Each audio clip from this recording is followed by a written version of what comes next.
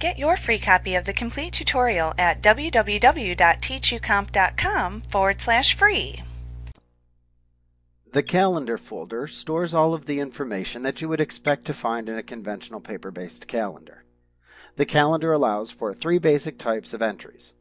Appointments, which are events that you've allocated time for, but do not involve other people, for example, going to the doctor's office.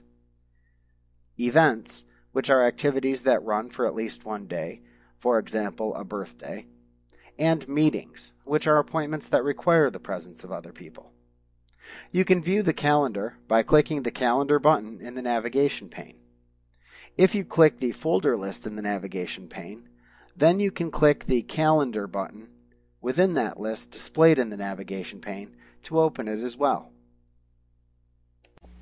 Like what you see? Pick up your free copy of the complete tutorial at www.teachucomp.com/free.